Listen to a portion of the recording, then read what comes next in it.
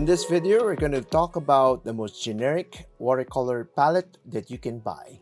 This video is mainly for the beginners, so I'm going to talk about this watercolor palette that is the most generic and the most common and probably the most affordable that you can find online or any art shop. So basically this is quite small. As you can see, it fits in my hand. So when I started out my watercolor journey, I actually was gifted with one of these things, very similar. And you can buy one of these things for only $8 or even less. And it comes with these 12 half pan sizes. Each half pan would hold up to about 1.5 milliliters of paint. You can use the cover of this palette as a mixing area and another flip out right here for smaller mixes. And then if you remove the tray of paints, it actually reveals more area for mixing your paints. So currently there's 10 pigments that I have here, and what I have in the pans are actually the Winsor & Newton Cotman student grade.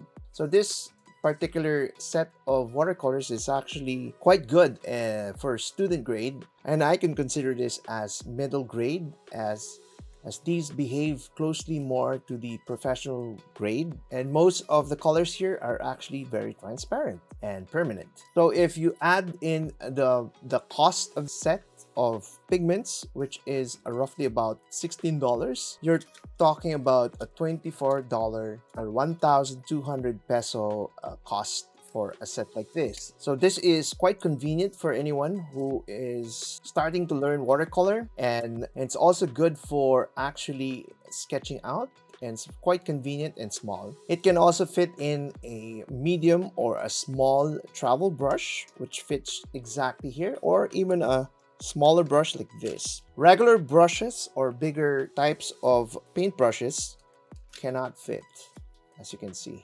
Comparing this to something that you can make, like using this empty candy box like this commercial palette actually has more mixing areas than this empty tin box, which you can only use the cover as a mixing area, which is not actually even painted white. There's actually a thumb loop.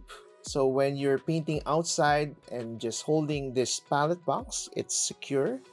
It doesn't fall off easily. So what are the major cons for this type of palette? Well, it's made of metal, and eventually, after some time of using it and exposing it with water, it's going to start to rust eventually. But then rusting is actually quite a common thing amongst metal boxes like this. For size comparison, actually there is, of course, a 24 set like this, and of course the cover can be used as mixing areas. So in conclusion, for beginners of watercolor and their start of their journey, this is actually something that you can buy relatively quite affordable, and you can start with student grade paints, or if you can afford it, get the professional grade and you can start practicing watercolor. It offers a lot of areas for mixing your paints before you apply them onto paper. Not only 12 but probably 14, because there's enough space for actually 7 of them per row. Therefore you can have a total of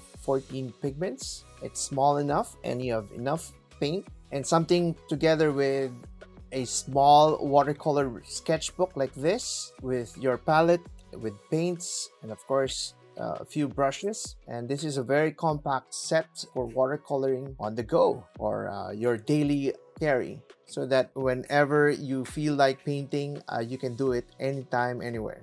So what do you think about this watercolor palette? And if this video has given you value, please don't forget to like this video and subscribe if you can. Thank you very much for watching.